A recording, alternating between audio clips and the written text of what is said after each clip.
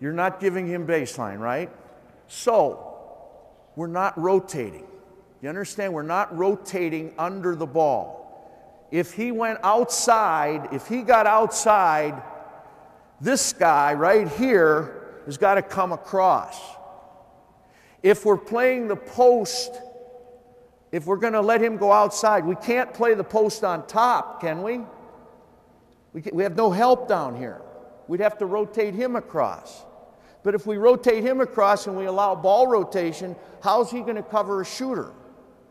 But by squeezing this gap, giving up no outside, being on top of the post, and if it comes in, you don't have to help because he's sliding behind.